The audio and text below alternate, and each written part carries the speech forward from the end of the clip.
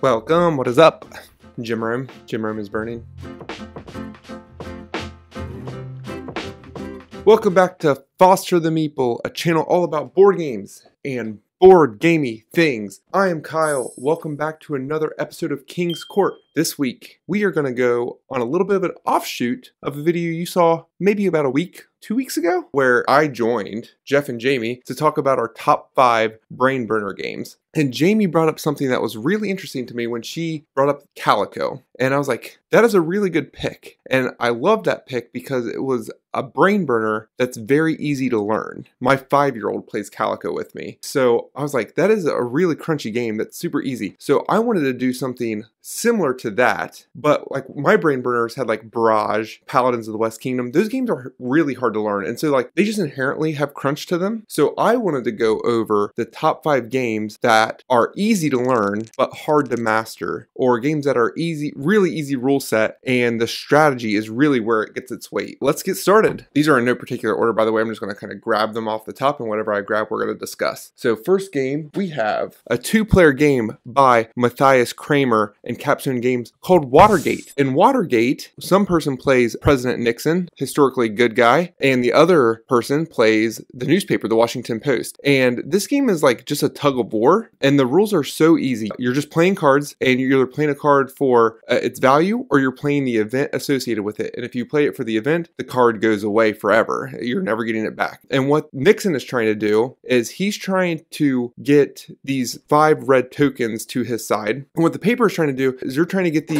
get these like green, blue, yellow tokens to connect on the board back to Nixon. But it's really easy to learn once you have it all. I could probably teach this game in like 5 minutes because it's literally just read the card and just do what it says. I struggled with this one because I was between this and Air, Land, and Sea. And I just think 2-player dueling games kind of do this well. The tug of war, you're the crunch between the players, because you're usually, when you're playing a 2-player game, you're usually playing the person and not the game. And I think that's really where this comes into. That's this first game, Watergate. I really like this game, not only for the strategic, I love the theme. You never really see stuff like that. I guess some GMT games, but just this one does it really well in a really interesting way. Game 2 is, this is a game that I actually played with Jeff and Jamie. Irish Gauge, also by Capstone Games, one of my favorite publishers, Ohio reppin'. Irish Gauge is a train game. It's what's called a cube rail game. What it does is it takes like 18xx style mechanics and really, for lack of a better word, dumbs it down to one simple mechanic, and that's the game you're playing. So in Irish Gauge, what you're doing is you're bidding on stocks for 5 different train companies, and then if you own that train company, you're trying to connect them to different cities. And then when you call for dividends, your trains will get paid out. And it's just like who makes the most money. And you want to know how easy this game is to learn?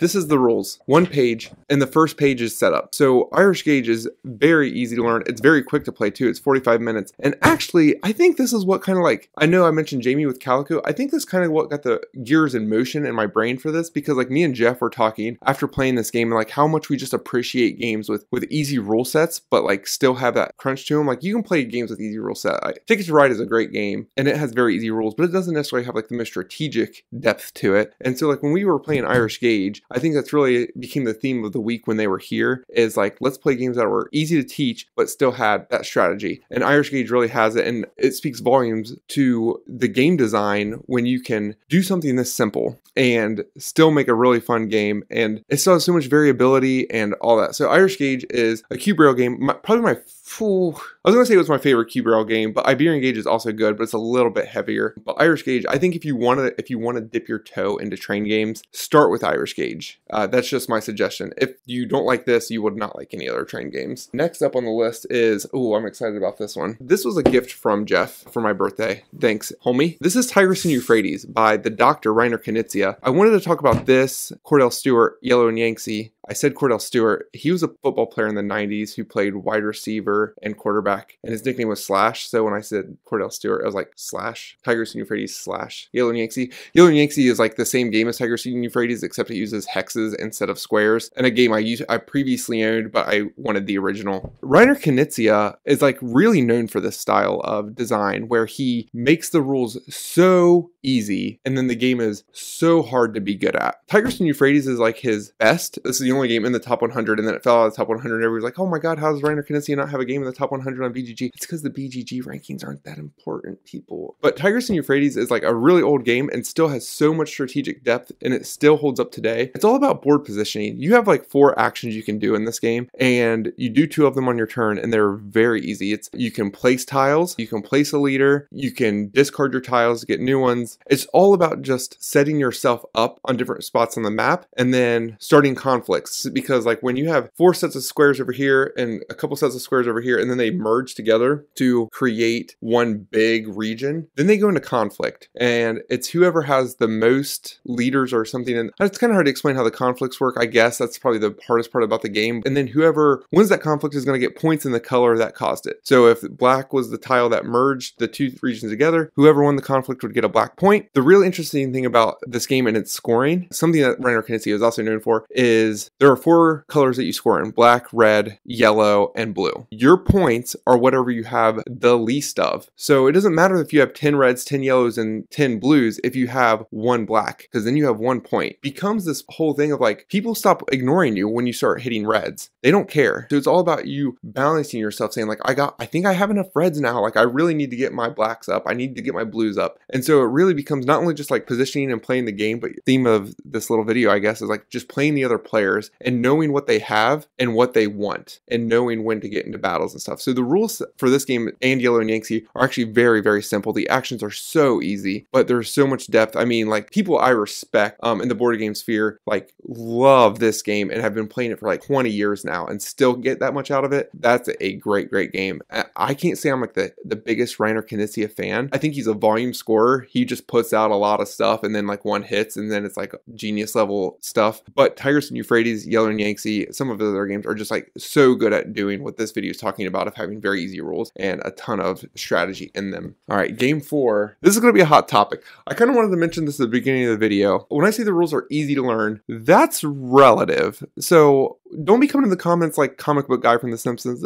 Actually, that's like 20 pages. No, like just be cool. All right, these rules may be tougher than like King of Tokyo. I get it, but like compared to like other games like Barrage and stuff like that, these rules are not that hard. So just take it with a grain of salt, I guess. So this game is going to be Ankh by Eric Lang and Come On Games. Ankh has a lot of stuff. I have all of it. I backed most of it. This expansion was actually sent to me by Asmodee Canada, so thank you to them for completing my collection of Ankh. But Ankh looks intimidating because of all this stuff, and it's a bear to put out on the table because there's so much. You're just sorting out your monsters, you're sorting out your gods. There's a lot to Ankh. But the rules are very similar to Tigris and Euphrates, whereas there are 4 different actions you're going to do. And here are those actions. I can probably rally them off real quick. Move. And when you move, you can move everybody up to 3 spaces. There's no restrictions. You don't have to worry about water. You don't have to worry about other people. You don't have to worry about what you're crossing over. As long as you end in an empty space, move everyone. You can get followers, which is just money. You just get money. You can unlock an Ankh power, which is just on your player board. You just spend the money, get a power. Moves in this are like so easy. Like I almost feel like I could just set this game up and say like, let's play, and then like we'll just go down the line and do these actions. But when I do teach this game, one thing I say to people is like, I'm going to explain these rules and you won't get it until you get it. It's one of those things where you don't really fully understand why this stuff matters until about halfway through. And even though you like understand what I'm saying, I'm not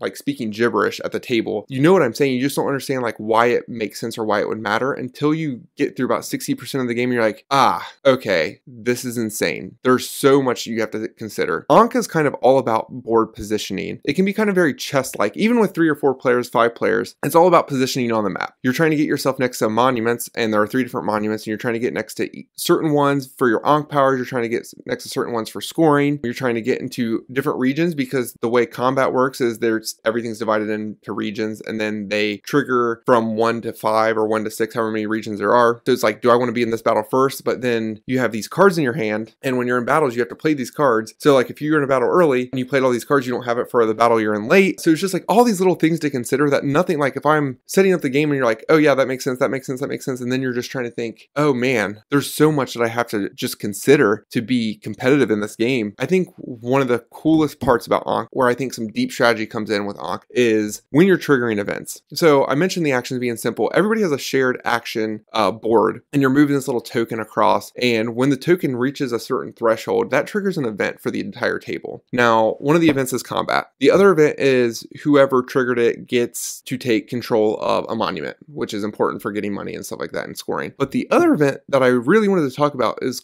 like Camel Caravan, I think it's called. It's just placing camels out on the map. And what camels do is it divides the regions up. So you have one big region and you get to place camels and you can divide it into two. And then you get to flip the order of how the regions fight. And I think that's one of the things that where I usually explain, like, you will do this and you won't know why this matters. And then you get into a combat and you're like, oh, I really wish I would have put those camels elsewhere. I really wish I would have kept somebody else out. I really wish I would have split somebody off from this region. And you know what? Eric Lang in general, I think Eric Lang games get kind of lumped in with these like big, complex troops on a map games. There's so much going on. And really, this trilogy is not. Like, I think Blood Rage is pretty easy to teach. I think Rising Sun is probably the toughest to teach. But between the three of them, you're actually getting like a pretty easy rule set that you can teach to almost anyone and get going and have a really strategic game and also be done in about 2 hours. I think Eric Lang is closer to Reiner Knizia's designs than what people think. He's just genius level design. I think it shows in Ankh. I know people have problems with the merge. I personally do not. I think the merge is great because guess what? If you're in last in any of these games, you were still going to finish in last. So don't be sad that we took away your toys. He gave you a catch-up mechanism with the merge. He's letting you back in the game. You were never in the game without the merge if you were in last. I really don't have a problem with the merge. I'm being a little bit tongue-in-cheek with this. I understand why people don't like it, but it's so different. And I love it. Game 5. I'm actually kind of glad I left this one for last. This might be the granddaddy of them all. This might be the number 1 game of very easy to learn, very hard to do well in, or understand like the strategy that's involved and what you're doing. This is going to be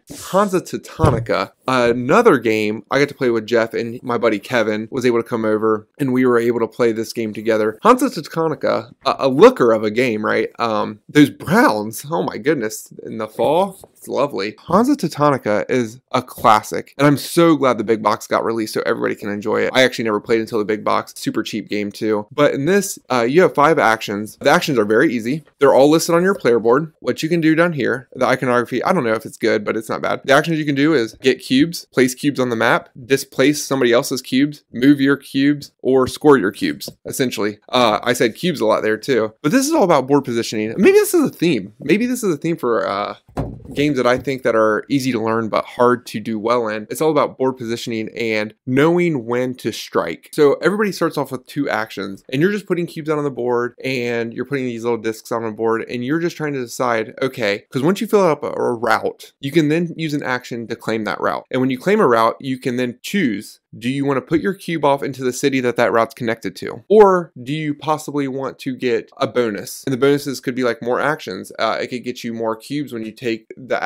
action. It could be being able to move more cubes when you take that action. So it's like upgrading your board. It's making your player powers better, your board better, state better. Or do you claim a city, and then the next time somebody claims a route to that city, you start scoring. So do you put your cube into a city now because everybody wants to go there? Everybody wants to take claim in that route because they want to get the upgrades, and then you can start scoring. I like to take claim in the one that lets you get more actions, because if you just have 2 actions the whole game, you're not going to do well. So I like to take claim in that city first, because people want to go there, and I start scoring points. But there's been so many times where I've raced up the point track, but I did not do well enough on the map that at the end game scoring, like, I just got lapped. It was like I had 18 points when we ended the game, and I ended with like 23, and like whoever won ended at 50. It's so fun of like, when do you determine when to make that switch over? And there's more to it. Don't get me wrong. There's more to that game. Really all about placing cubes, claiming cities. Where are you claiming cities? Because that's going to end game score. You got, if you have a nice little network. Hansa Teutonica is just such a classic hero. I think that's one thing, like classic heroes, Hansa Teutonica, Tigris and Euphrates does really, really well, is that they kept things so simple and they kept things high interaction. I think that's another thing that makes games hard to play really deep strategically, is if it's highly interactive. Multiplayer solitaire, I don't think gives that same same crunch. Maybe it gives it in a different way, because like I really like stuff like Terraforming Mars and I like Wingspan, but it doesn't give me that same angst, that same anxiety that some of these games do because of the players around the table. And I think there's beauty in that design where you know you're going to play this game, you know the rules, and it's like, okay, I can play right from the rip and all my friends are on the same level as me.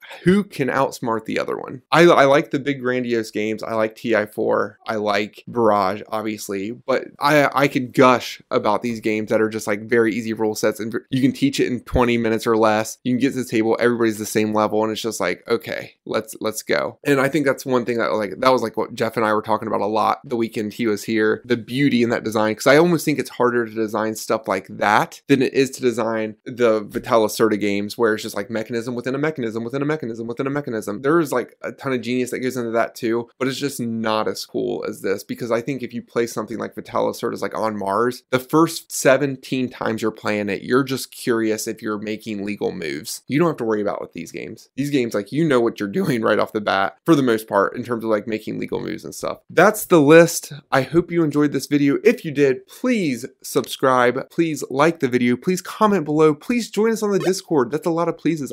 Don't make me beg, all right? If you're interested in buying games that are easy to learn and hard to master, may I first suggest your friendly local game store. For me here in Columbus, that is the Guard Tower on Treview. If you're ever up in Halifax, I would check out the Boardroom Game Cafe on Barrington. That's all I got for you guys and gals. Stay sweet. Rules, because I have a lot to say about it other than what I just said. I'm sure I went on too long about it already, but kind of hard to play on your first playthrough. At least I've played through 3 times and I'm still like, oh my god, I don't know what to do. The actions, like, oh my god, I've on a record on a repeat, just played over.